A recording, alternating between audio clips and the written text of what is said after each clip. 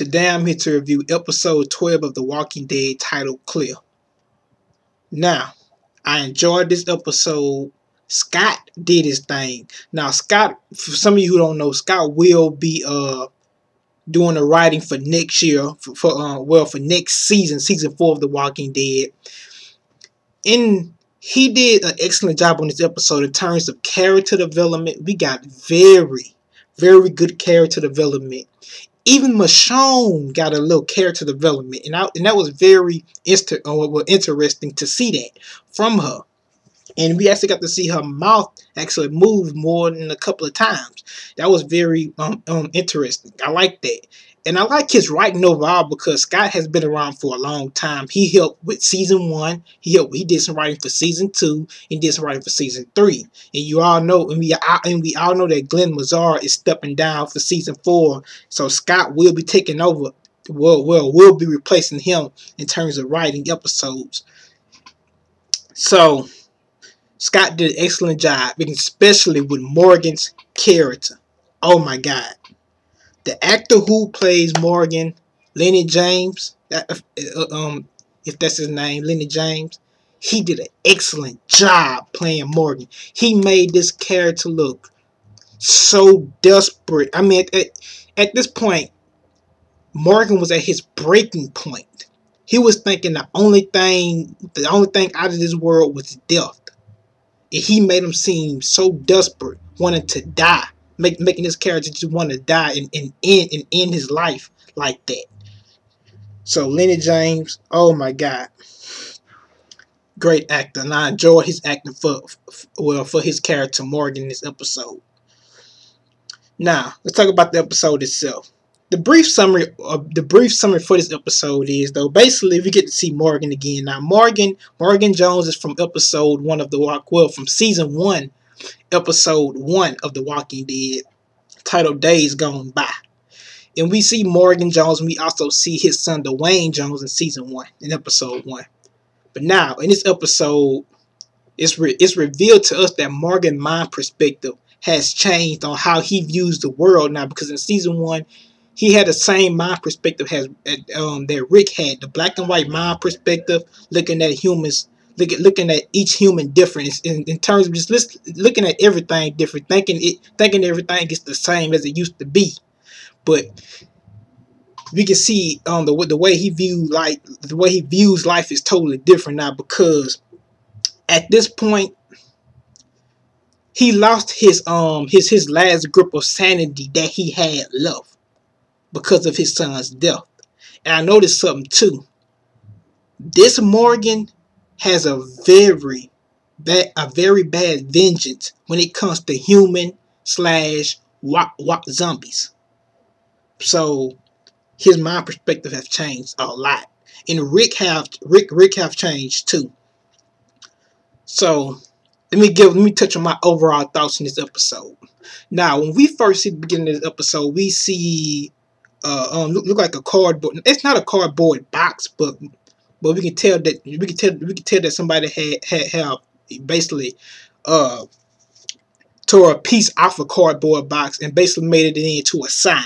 Now on that sign we can see Aaron on the top. It says Aaron, and at the bottom it says, "We turned for Stone Mountain." So Aaron is the zombie female that we seen in this episode. That was on the driving side of on the driving side of the car, trying to attack Michonne. Now on that bracelet, we can see Michonne looking at that bracelet on her arm, and it says Aaron. Now back to that sign. What I was saying, the sign say, "We have tried for Stone Mountain." Now I don't know if that was the sentences not being written right, or not even spelt right. But after that, it has a minus sign and it has J. Now it's revealed that this guy Jay has wrote this. It's unknown. It's unknown exactly who Jay is, but he had to be part of a group, or at least he was a leader of a group that Aaron was in. If you get what I'm saying. Now, once I seen this sign, the first thing came to my head, because this sign was telling her, this sign was telling her where they was heading to. Once I seen this sign, the first thing popped in my head was season 2, when Rick had lost Sophia in the woods.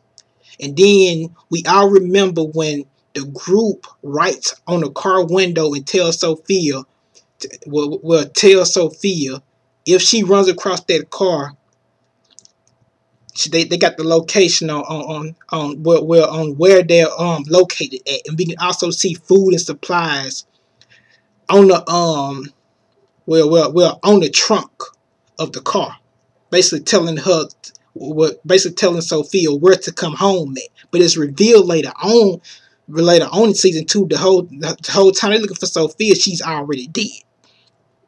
So yeah, this right here really caught my eye. That sign caught my eye because, like I said, it was just like Sophia, because it's revealed that Sophia had got bitten by a zombie, just like Aaron is in this episode. She got bitten by a zombie herself, just like Sophia did. So we see her in this episode, and we see Rick and them kill her. Also, we see a hitchhiker, and this hitchhiker is begging for help. And to me, at some point, I felt like that was unhuman of Rick and them leaving him like they're running on that road, because this guy had a very big bag on his back and he was carrying a lot. But first, let me finish touching off on this. All right, and it's like this. I remember at one point, Rick was in that same boat that guy was in. Remember season 1, the CDC lab? Remember when Dr. Jenner wouldn't let Rick and them into the into the CDC lab? We literally seen Rick begging to get in the CDC lab, just like that hitchhiker was. Second, we see Rick begging Herschel to stay at his farm. Now, I'm not saying that. Yeah, I'm not saying that, because I totally understand. I totally understand the concept of you can't trust everybody. You can't. But I'm saying, I think they should have at least gave him a chance. And I'm not saying necessarily bring him to the prison. You could have at least dropped him off somewhere that was safe. You didn't have to leave him like that. That was unhuman. And like I said, you don't have to trust somebody, but it don't hurt to give them a chance either. And I felt that was wrong, because at the end of the episode, it's revealed that hitchhiker was dead. He got killed by zombies, and the only thing they seen was his bag. So they stopped in the middle of the road and took his supplies. So this shows you what this world has came down to. In the words of Dale, this world has came down to survival of the fittest. That's all it is now. Next, we see a car crash. Now, we all know at this point, Rick and them cannot go through. They can't keep straight on that road because it's a car crash. We see multiple cars piled up on each other, at least crashed, and we can see these human, well, not even human, because their flesh is completely gone. It's revealed that they died from the car crash themselves. We can see airbags in the car. If we can see, and now once we look at these humans, we can see their flesh are missing. So we know for a fact the zombies will have ate their flesh off their body. Because we can see the car doors open. We can also see windows broken. So those people had, well, before they got killed by the zombies or got eaten or they got devoured, in other words, they had to die in a car accident, because we see multiple cars on that road, right? Next, we see another zombie on the side of the road with a vehicle on his body, and he's literally trying to get from under the vehicle. So once these cars collided, he had to flip off the road in his vehicle, and somehow that vehicle landed on top of him. And that vehicle ends up killing him. So he ends up turning after that. And what I found funny is, because Milton mentioned this, he mentioned this theory in the beginning of season 3. And I'll never forget this. He says that zombies starve slower than humans. Now, this right here is a fact. Because this is how the human body works. For some of you who don't know, anytime a human being doesn't eat nothing, anytime the human being doesn't eat or drink, the body feeds off the human fat, well, the fat tissues and the muscle tissues. So once the body does that, it breaks down the fat tissues, the muscle tissues, and it turns it into energy, so the human body can still maintain itself. Why do you think when you don't eat, like say a human don't eat for one day, you see the human still, well, you see that we are still able to walk, talk, although we might not have the same energy that we would have had if we would have ate or drunk water. We still have energy to move around and do other stuff. It might not be the strongest energy, but we still have energy because the body is living off the fat tissue and the muscle tissue. But as soon, don't get me wrong, soon enough, the body will start shutting down because the body is not getting any water or food. Now, I know for a fact that we can live longer with water, it's just with water itself, but the body will start shutting down. The organs in the body will start shutting down. To make it simple, if we don't eat nothing in a couple of days, so eventually a human will die because they're dying of starvation. But here's the problem with these zombies. Now, forgive me for my language. These motherfuckers can survive off the same. Well, they can't. I said they can. This is a fact. They survive off the same thing a living human being body survives off of. And as I just stated, fat tissue and muscle tissue. Zombies are able to survive off of that. That's the reason why they're still alive. But remember what Milton said. They starve a lot slower than the actual human does. And there's something I noticed about this. They got a decaying, rotten body, but they're still surviving off. They still surviving off the stuff that us humans surviving off of. So yes, that's how zombies are able to survive.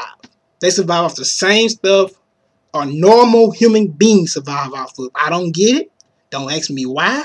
Because like I say, their bodies are rotten. It's decaying every day. And at one point, if this continues with them, don't get me wrong, they do starve a lot slower than us, but they can die from it. But it takes a very long time because it's revealed in this episode that a year have already passed and they still living. Well, 99% of them still living. And they still living off of that. Those certain things in their body that us humans live off of. Next, this is something I like about Carl. Okay, he tells Rick, oh, it's your fault why the car got put in the mud. And Rick apologizes to him for this happening. It's obvious that if you've seen the episode, you can see that ain't nowhere in the world Rick and them would have made it through those group of cars that was in the middle of the road. They was blocking the road out. So how in the world was it Rick's fault? He tried to find another way through, and he accidentally runs into mud, into a mud hole. Well, not in a mud hole, but the car goes into mud and gets stuck. But he says Rick's fault, talking about it's your fault, and Rick apologizes. Listen, I understand that Carl is still a child, etc., etc. And like I say, they try to make him seem like he's grown. And at this point, yeah, Carl does have a decent mindset in terms of surviving, in terms of like living on his own. But at the end of the day, he's still the child, because in the recent episode, this made me realize he was still a child, because when he told Rick about being the leader, he strictly tells Rick, if I tell you something, you promise you won't get mad. That's something a child will say. And I hope you guys recognize that. That's how it is. He's still a child. At the end of the day, he's still a child. He might know how to survive on his own and have an adult mindset in terms of surviving. But this guy is still a child. That boy is still a child. But this is the way he blamed Rick for it, and Rick apologized to him. I didn't like that, because that was uncalled for. That wasn't Rick's fault. And we see Rick and we see Carl talking about Michonne, talking about her joining the group and basically stating that Rick saying that the only reason he let her come with them because basically because they're both looking, they're both out for the same thing, meaning fight the governor together. Now at this point, I remember when Rick said he didn't really need nobody. He didn't say it like that, but he was really annoying a lot of people that was trying to join the group in terms of helping him, even Tyrese. So ain't no one in the world he can't deny it. Now he cannot deny it. He needs Michonne. He made it clear in this episode. He didn't say he needed her, but it's the way he said it. He was like, they both have common interest. Interesting. Interest. Dang, I can't pronounce it right now. My tongue is tongue tied, and my throat is killing me. It's burning. But yeah, they both have the same motives in terms of helping each other, and they both trying to help each other with the same thing. So it's a common thing right now. But then he trying to make it look like he don't. He try to make it look like after this done, she can go. I'm gonna make her leave. You ain't gonna make her leave because first off, Carl is your what? He's the only person in the baby Judith. He's over protective over Carl, right? So why in the world would you let a stranger like Michonne follow him if you didn't trust her? Don't make no sense to me. He's lying. He know deep down inside he trusts Michonne because he's seen what Michonne did to those walkers to save Hershel. And I said that 3 times. He know it, and he seen Michonne help him fight the governor when the governor attacked the prison. He know Michonne is trustable. Tell me he didn't want to leave her around Merle and stuff. You brought her because you needed her. And the only reason he kept Daryl up because he needed somebody he felt that had that second with that second leader thing going on. And Daryl is that second leader to me. So he let Daryl stay at the prison. Not just because of Merle. He needed Daryl there. Because Daryl is probably considered a second leader compared to Rick. So yeah. So he trusts Michonne. I don't know why he keep pretending like I don't know why he keep putting his front on like he don't. Now, let's talk about Morgan. Like I said at this point, Morgan has lost his grip on sanity right now. He also has a lot of vengeance when it comes to him and walkers, because I remember him telling Rick, because him and Rick, they did have their shootout with the group, and Rick did go back to go look for the guns in the sheriff's station. And it also revealed that Morgan had burnt down all the houses in the neighborhood of Kings County. And this right here was very interesting because the episode is named Clear. So I'm pretty sure he cleared out all of those areas because it's revealed that Rick's house had got overrun by zombies. So he burnt down the whole neighborhood. So, and once he did this, he burnt down all the pictures that was in the house. I mean, all the merchandise that was very valuable. He burnt it all down. And once he wakes up after they have their conflict with each other in terms of shooting at each other, he get back to his senses, and he tells Rick that Rick gave him the gun to kill his wife, which he didn't. Rick just gave him the gun to protect himself. He didn't give him the gun in particular to kill his wife, Jenny. And he was angry at himself because he was being selfish. And I stated this before. In terms of being selfish, I remember saying this.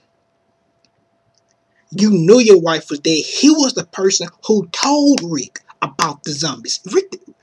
Rick didn't even know about zombies. He called the zombie that Morgan shot in the head in season 1. He called that zombie a man. That is, and then Dwayne corrects him. He said that's not a man. So Morgan knew about this, about these zombies, and he knew about the bites and how dangerous they was. But still, he could not force himself to kill his wife. Because he was being selfish. He still wanted her around. Although that was not her still inside of that body no more. That was something else in that body. But he could not allow himself to kill his wife. Because like even he said he was being selfish. He wanted to keep her around. And he tell Rick how Dwayne died. He strictly says he went into the basement to look for supplies, and he told Dwayne to stay at the top of the top floor. I guess at the top, in the top of the room. And he said once he get back, he see Jenny, his dead wife, zombie wife, and he see Dwayne pointing a gun at it. He said he yells at Dwayne. Now once he does this, Dwayne looks at him, and Jenny sees she sees a opening, then she attacks Dwayne and she kills him. Now, let me correct you on this, because people come up to me, well, Jenny had ate Dwayne. Jenny didn't eat Dwayne. She bit Dwayne. Dwayne died from blood loss. A zombie bite. If a zombie bite kills you, you die from blood loss. Okay? I just wanting to say that. You don't die from the 99% of the time when a person dies from a zombie bite, they die from the bacteria in the zombie's teeth and nails. They do not die from the bite. If you die from a zombie bite, you die from blood loss. Look at Amy from season 1 when she got bit. She died from blood loss. If that's the case, if a bite killed you as soon as they bit you, wouldn't T-Dog be dead? T-Dog got bit and he was still alive. Although he sacrificed himself in the heroic death, he was still alive. The first time he got bit, he was still alive. So you don't die from the bite. You die from the bacteria from the bite. Now, look at Morgan's wife, Jenny. Now, like I said, Dwayne died from the bite. He died from blood loss. And then he turned into a zombie. Now, look at Morgan's wife, Jenny, as I just said. She died from the symptoms that you get from the bite in terms of the bacteria, the nasty bacteria from their teeth. She died from a fever. So, yeah. I hope I made myself clear. I'm pretty sure some of y'all knew that already. And next, Michonne got some good character development in this episode, and I got to say this. Michonne, she actually talked. She ate Chip. She ate Morgan food up in his house. She helped Carl out, and she helped him go to the cafe. She was able to help him get the pictures, get a picture of the old family picture. And this is something I didn't like about Carl, because he was being too whiny. You knew it was multiple zombies in that calf. Hell, a zombie even tried to attack him. The zombie literally waited. And that's what I'm saying. Some zombies are dumb, and some zombies are not dumb. Some of them know to when to attack. Because this zombie strictly waited on Carl to stand up on that bar, and he grabbed him on his leg and tried to bite him. If it was not for Michonne, Carl would have been dead. So yeah. And Michonne goes back into the cafe to get a picture, to get their family picture, because Carl said he wanted to show Judith the picture of what her mother Laura looked like, and he also stated that he needed a new baby bag, because for some of you who don't know, his baby sister Judith is actually sleeping in a cardboard box with the name Little Ass Kicker wrote on it. And that's not, to me, that I feel that's not good. So I did agree with him about going to go get the baby bag, about the baby bed. And we see that Michonne likes art, because she went back in there to get the picture, and she also went in there for her own purposes to get a sculpted cat, look like somebody colored multiple colors on it. So Michonne likes art. And she also tells Rick about her dead boyfriend she used to talk to. And her dead boyfriend name is Mike. So, she got some good character development from Michonne. She opened up a little bit, because she tells Rick she used to talk to her dead boyfriend just like she know he see dead people. And Morgan has some very deep words, because I remember him talking to Rick, and he told Rick that your son is going to die too. And then he goes on. And he goes on to talk to Rick, and he